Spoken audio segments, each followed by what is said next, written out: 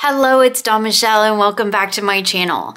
Today I wanted to share with you all of the decks that are in my most used basket. So I talked recently in a video earlier this month about Tarot Overwhelm, how I often group my decks together in kind of categories. I kind of organize them, which helps me to kind of combat that decision paralysis when it comes to what decks that I want to work with. I have basket of decks just off camera here, which are my working decks, and those are almost always the ones that we see in my monthly reflection. So when I'm talking about the decks I worked with throughout the month, those are the ones that sit on my desk in a little basket here just off camera. But also, I have next to me on a little shelf in front of my window, a little bookshelf with certain decks on them. Now I have a lot of special decks there. I have a lot of my big box oracles are there, but on top of that is this basket, which holds all of my most used decks. So one of the things that I like to do is to keep the decks that I get into the most often for general things in a basket, always at hand, and they're kind of all grouped together so that when I come to my table and I'm like, I need to do a reading and I want to do a reading with this, that, or the other, or for this, that, or the other, if I don't have something already in mind and I don't like have a specific theme that I'm trying to, work with, like I want to work with a moon deck or I want to work with a goddess deck, or like this month I'm doing self-care in my membership. So most of my decks that are sitting in my basket, my daily basket, are related to that work. But if I come to my desk and I'm like, I need to work with my cards for whatever reason, in this basket is everything that I could ever need, I think, in just about every subject that I could ever want to do a reading on.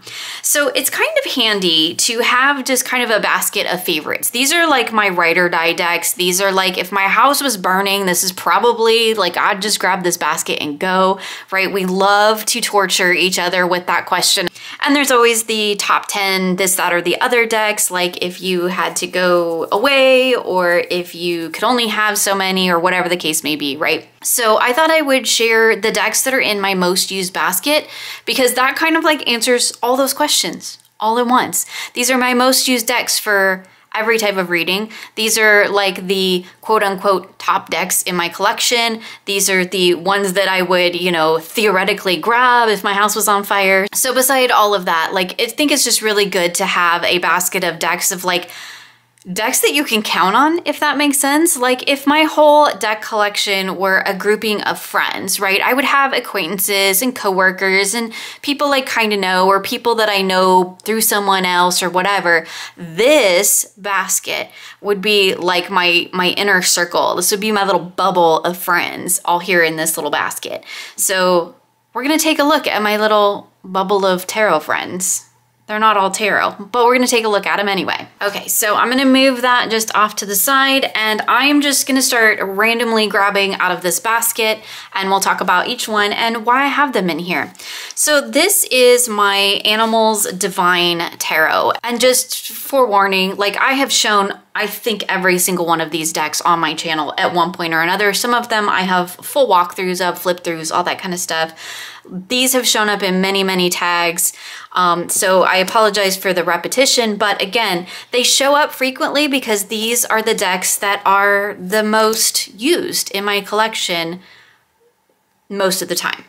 So this is the Animals Divine Tarot, and my apologies because this one is out of print, but I do love the mix of animal and celestial beings that we have, or mythological beings that we have in this deck. So all of the minors are all animals. The quartz and the majors are all people, essentially, right? But people that are like gods and goddesses or mythological, is that the right word? People. I love the associations. I love the fact that there is the title of the animal and the association as well as the title of the person. Like Bear for the Nine of Pentacles is perfect. Bee for the Seven of Wands. This to me is an animal deck done right in terms of the minor arcana associations. But then we have the majors that have like that divine realm association. And this deck for me is kind of wraps up like my spiritual practice or my spiritual belief system in a deck, which I really, really love. Because it has like that mundane, earthy, Taurus-y, down in the everyday world energy through the animals, but then we also get that divine connection through the majors and the quartz. So yeah, it's a favorite. Like all of these are favorites. This is gonna be a video of me gushing about decks. Like the Two of Cups with the otters. Like it's so good. It's so good. And it's on old Llewellyn cardstock, which is even better. Okay, so that's the Animals Divine Tarot, and that's the deck that I most often use for spiritual work. Let's talk about this deck here, which is this the only one in a box? Oh, there's one other in a box. Most of them are in bags, which also tells you something about my association with a deck, because most of the time, if I really, really love it, I'm probably gonna make a bag for it. The only reason I haven't made a bag for this one is because the box is lovely and it's a weird size. So this is the Messages from the Light meditation deck. Here's the backs. And this is hands down my most used oracle deck in my entire collection.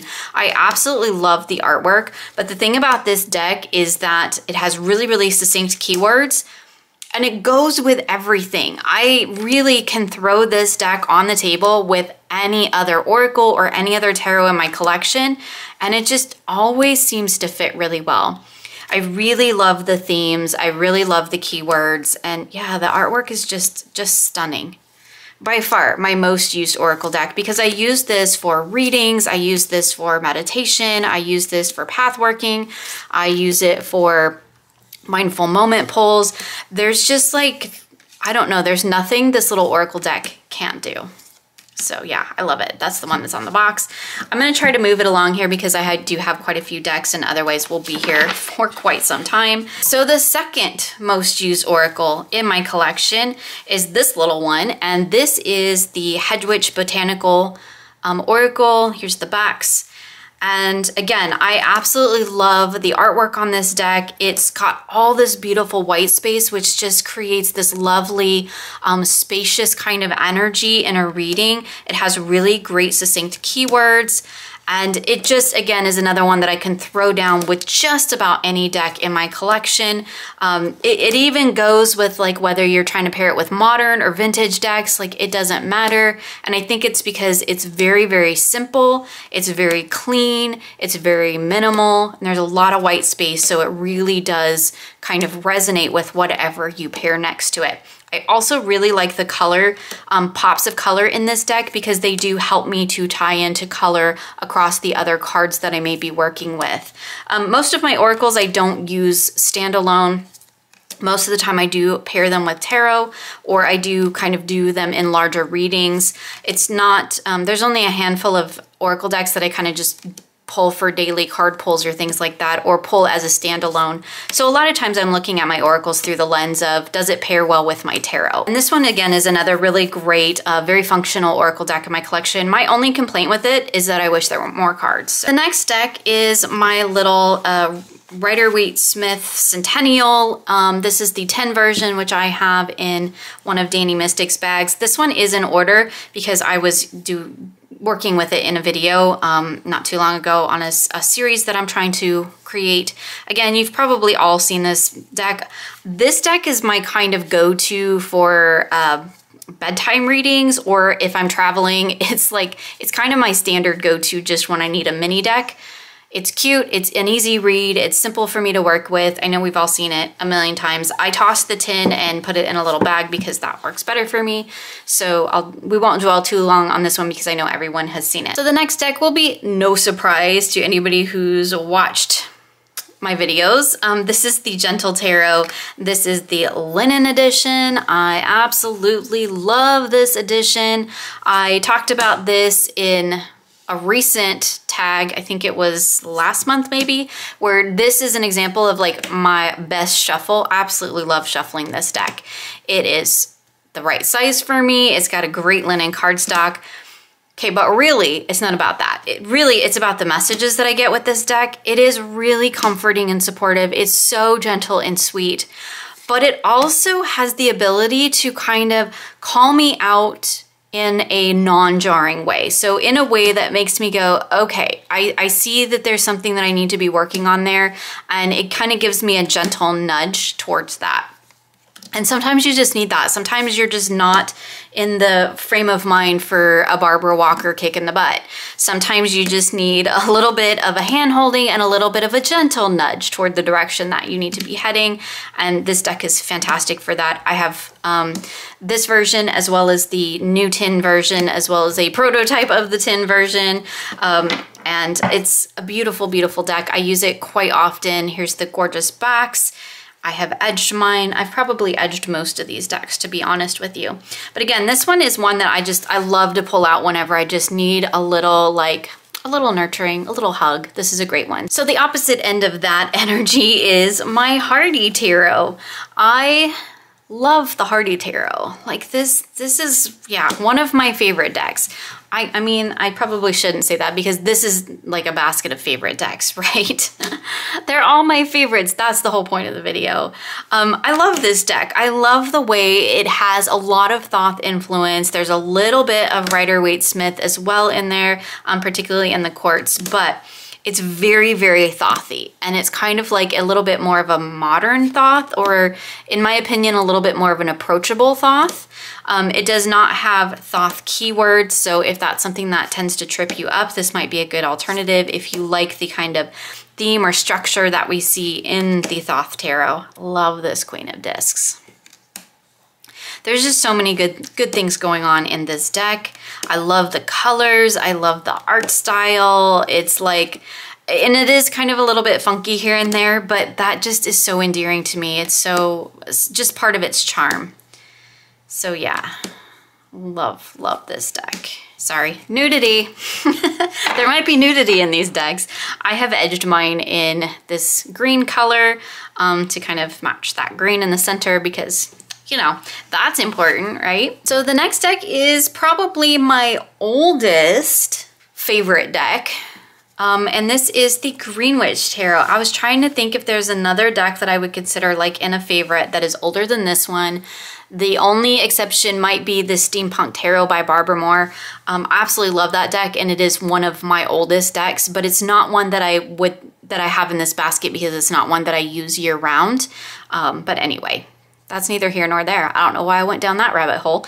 Here's the Greenwich Tarot. I, again, have edged mine. Can you even see it? I love this deck. This deck is like the world I want to run away to. And I've mentioned it many, many times. This deck to me is like coming home. It is like the stepping into a community that you've been gone for a long time, but like everybody welcomes you with open arms and they all know you, and like you can pick up conversations from where you left off and it's like you were never gone at all. There's just something so magical and comforting and supporting about this deck, but it does feel very community driven. So again, this is a deck that I actually use a lot when I'm feeling disconnected from like community in a larger sense, or even community in my personal life, right? When I'm feeling disconnected from other people, a lot of times this will be a deck that I turn to for that, to kind of see why that is.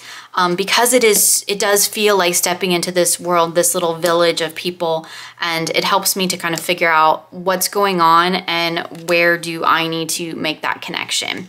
It's just a beautiful, solid reader for me. It's, again, a deck that I can use for just absolutely anything. Most of these decks are decks that I can use for absolutely anything. There's only a couple here that like I use for very specific practices. So that's kind of why they're in the favorites, because they're multi-use for me. So the next deck is my Morgan Greer. I love this deck. This one's not been in my collection all that long. I do have multiple copies of it now. I have a vintage copy of it. I also have multiple copies of the Rider-Waite Smith as well, but I have a vintage copy of this. I also have the tin version, which often goes like on vacation with me and stuff. This deck to me, as I've mentioned many times before, like this is my paternal energy deck, and it's just has that beautiful, wonderful, supportive, paternal, healthy masculine energy that is just wonderful. And it's a very clear, very solid reader. Again, it's one that I can use for just absolutely anything. It's one that I often use for readings when I'm working with things to do with extended family. So family beyond just my husband and my children. This is a great deck for that. It reads very clear for me. It's a wonderful, beautiful, colorful expression on the table, which I quite enjoy as well. And like these mustaches just like take me back to my childhood, like from the 70s. I mean, I was born in 78, so really like tail end of the 70s though, but in the 80s, most of the men in my family still had mustaches like that, including my dad. So I love it. It makes me think of that time in my life. It makes me think of my childhood. And it's just, yeah, it's a beautiful, beautiful deck for that. Again, a really wonderful reader for tapping into kind of just everyday sort of readings. And particularly if I'm looking for a little bit of that sort of positive masculine energy. I don't know how else to say that. I'm sure there's a more proper way to say it, but like a healthy masculine energy, this is a great deck for that for me. So the next deck is a fairly new oracle in my collection, and this is the Tree Whisper. I think this is the Secret Garden edition. And oh my goodness, I don't even know what to say about these trees that I haven't already said. They're beautiful. They have this gorgeous crone energy. There's an otherworldly, almost fae-like feel to this deck. This deck is currently out of print, but I do believe that Mags is doing a reprint. I will leave a link for that in the description box below. I mean, there'll be links for all of these decks. And if it's still available for pre-order, hopefully it will be by the time I get this video out to you all, but it's such a fantastic reader. It has really great keywords. And again, this is another deck that I use when I'm lacking connection, but it does really work for just any type of kind of guidance and sort of, there's a bit of crone energy. Did I already say that? That's how this deck feels to me. Like there's crone energy here, and it feels like when I need to tap into that, but I don't want people. I want more of the energy, more of the spirit of it, the nature of it, then that's when I turn to this deck, because it's just, yeah, it's beautiful. And there's faces in there that you can tap into as well. Can you see that? Beautiful. I guess I could pull it in. Can you see that? Now that I'm up close, can you see the face and the energy there? And there's one there. There's one there. It's beautiful. There's the backs of that beautiful deck. And again, another favorite oracle, a really solid reader, and then one that I can use for just about anything, but it feels really, again, tapping into that crone energy when I need that kind of guidance. Oftentimes I will pull out this deck. So a pretty recent addition to my little basket here is my Heart of Faeries oracle. And this one took me by surprise. This is an out of print deck, so my apologies for that. There's the backs. And I have the extra cards here on top. Yeah, this deck is interesting. It's I have the other Brian Froud Faeries oracle as well, but there's just something about the energy in this deck in particular that calls to me. There's something about it that just feels very tapped into the Fae, of course, but it also feels very tapped into heart space. And for me, that's an energy that I'm often trying to work with. It's an energy that I'm often trying to cultivate. And as I kind of like to joke, like the soft, squishy side of things, I'm often working on that and trying to engage with that and recognize that in my own life. And this deck really does work beautifully for that. As funny as it may seem, because it is a Fae deck, but it has a totally different energy than the Brian Froud Faeries oracle, which feels more like interacting with the Fae, like it's portals to the Fae energy. Whereas this, even though it is Fae energy, it feels more tapped into the heart space of Fae.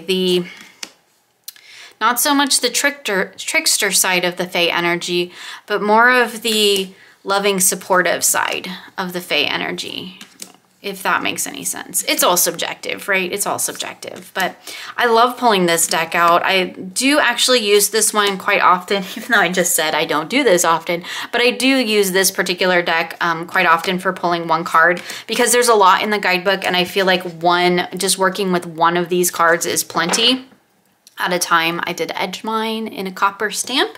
Just fun.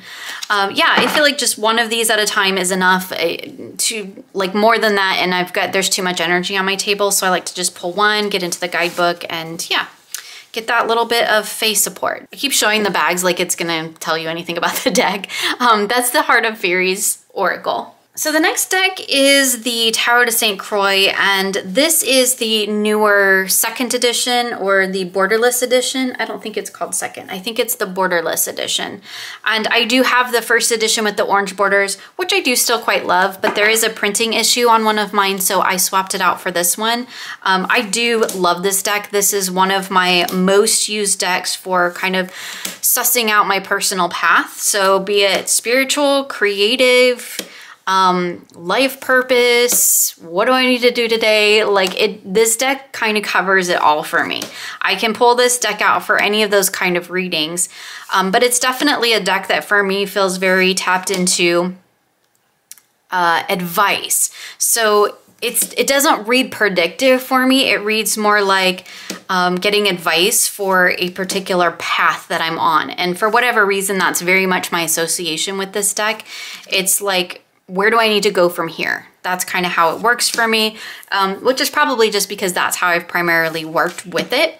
I use it a lot for kind of looking at where I'm at on my personal path. I did a whole video on it. I spoke about this card in particular because I have a whole spread that is based on this card. I'll try to remember to link that in the description box for you.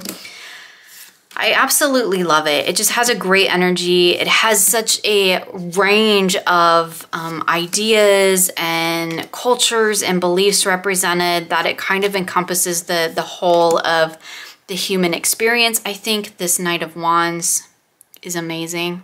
One of my favorite cards in the deck. Knight of Pentacles, not so much. This Nine of Wands, one of my favorite cards in the deck. It's just gorgeous. So yeah, I use this one all the time.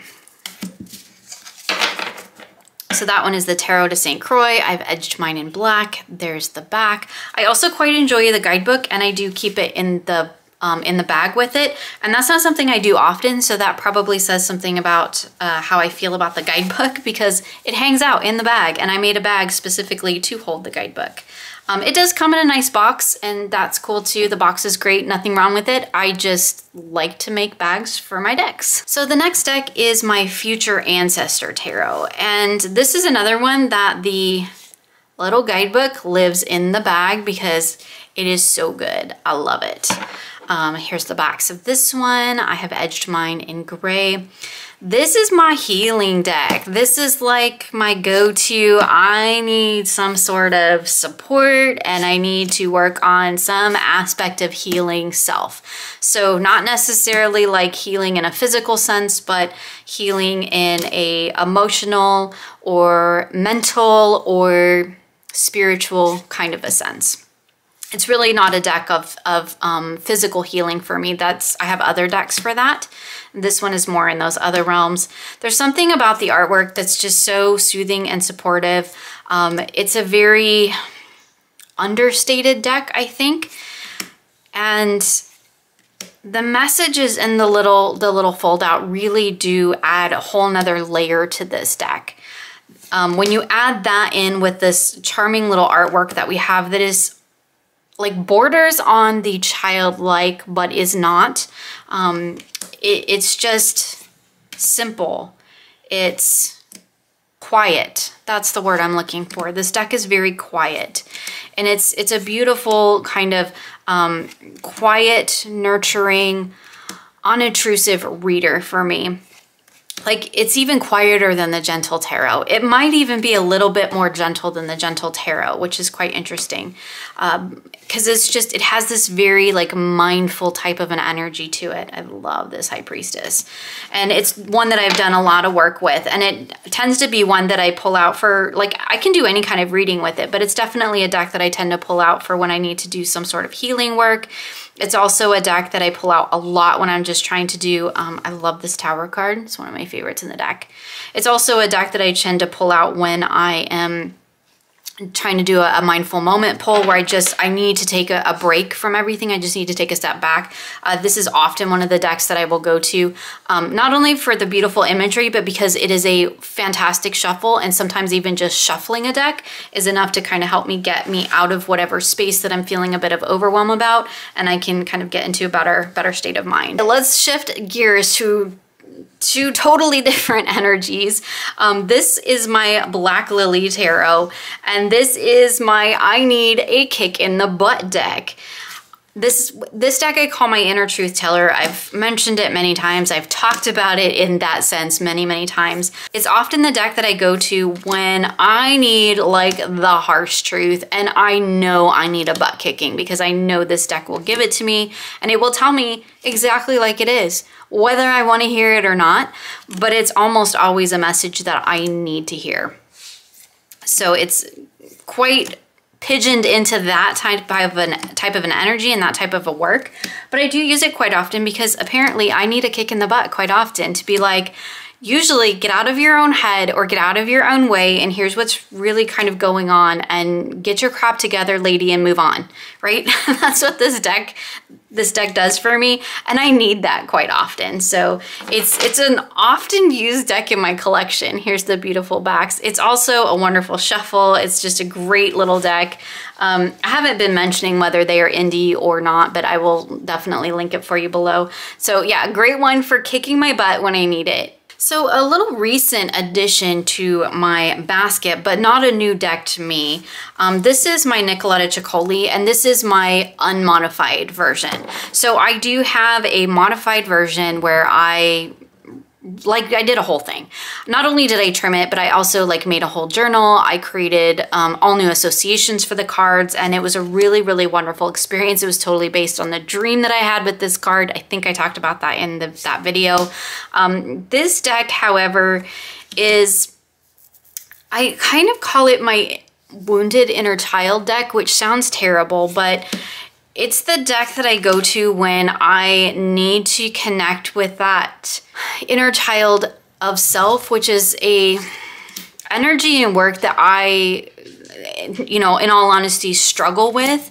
And so I have purchased a second copy of this to have it back in its original configuration, to do some work with it along with its original tarot association. So with the version that I made, I tend to read that one more intuitively because I took all of the titles off. And while I did create tarot associations for myself, I do often read it just more intuitively. And so I wanted to be able to work with this deck and this imagery along with the tarot. So this is my Two of Swords, I'm pretty sure.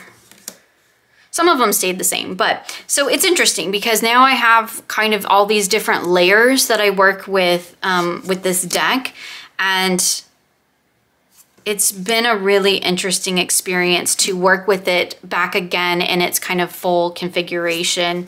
I do really love this deck, but it's definitely a deck that I have to kind of be in the space for. And the reason that it's in my favorites basket, I guess this one's kind of a cheat because while it is a favorite deck in my collection, it's not one of my most used decks. It is my most used deck for that particular type of work, but it's not a most used deck in my collection. It's just honestly in this basket to remind me to continue to do this work because it's hard work for me and it's not always work that I want to do. And so I have a tendency to put it off and do other things. So it's in here so that I remind myself that this is important to me and I want to be working on it. And so I've got the deck in here to remind me to do that. All right, so calming things down a little bit, we have my Northern Animal Tarot. This is one of my favorite decks. I featured it in my Good Moods decks. Here's the back. This is the imperfect or I'm perfect edition. I, again, still no idea why it's imperfect. It has different colored backs. I don't know if the other editions do, but I love it. I did re-corner round mine with the large corner rounder, and I edged it, so it's a little bit different. And this is, I think, the first edition on the thinner, more flimsy cardstock, which I love. I love the way this deck shuffles. There's just something about this artwork that, like, yeah, it's totally a good mood deck for me, but it's also like a comfort deck. It's one that I do tend to pull out when I'm like kind of feeling a little pissy about things, and I'm like feeling a little jaded about life or the world or what have you. I will pull this deck out and just do really simple reading, or even sometimes just shuffle it and look through it, because that's good fun too. But this is a deck that just, it gets used a lot just for any type of reading as well, but it's also a deck that I tend to pull when I'm not in the greatest frame of mind, because it makes me happy and I enjoy it. And like just disappearing into this little animal world, which is funny because animal decks really aren't my thing. And the last two decks are animal decks, so that's kind of funny. But they're both anthropomorphized animals. I think that's the correct term. So maybe that's the key. Maybe that's the difference. It's like stepping into a storybook. There's something very innocent and playful and wonderful about this deck. And I could just gush about all of these decks all day long, but we'd be here forever if I did, so I won't. So the last one probably won't be a surprise. Now, technically this one doesn't live in the basket because my basket's kind of overflowing, so it sits next to the basket on the shelf, but it's still like basket adjacent, so I'm gonna include it. This is the Tarot of Curious Creatures, and I spoke about this deck quite a bit last month. I really didn't think I was gonna like this deck, but I kind of love it. I did watch a video recently by Sandy at Exploring Tarot, and she did mention how there could have been instances of body diversity in this deck, and I do full wholeheartedly agree with that. Like a panda should be, you know, a big chunky bear, and there was, like she mentioned, the polar bear and things like that. But that aside, for what this deck is, it's fantastic, and I've used it. I still, to this day, even from the time that I made that video last month, or one or two videos that I made featuring this deck last month, I'm still using this deck. I'm still pulling it out. Not every single day this month in September, because I've got a little bit of a different energy going on for my work this month. But again, similar to the Northern Animal Tarot, I am pulling it out whenever I feel like I just need a little bit of a mood boost. Or if as I mentioned in my 3-card video, when I need to see the humor or the lighter side of a situation. Although this Strength card, oh my goodness, can we just stop for a minute and appreciate this Strength card, because it's so freaking adorable. I love it. But most of these cards, they're not like adorable, they're funny. They make me giggle. And yeah, I do appreciate the humor in this deck. It's a lot of fun. Like, I love those lovers. It's so weird, it's so quirky, and it does actually read really, really well.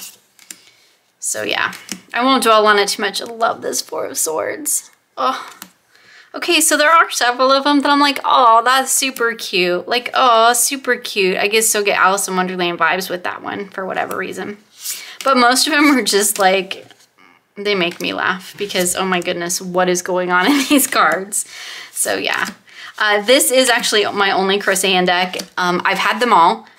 I've rehomed all of them except for this one. This one's my favorite.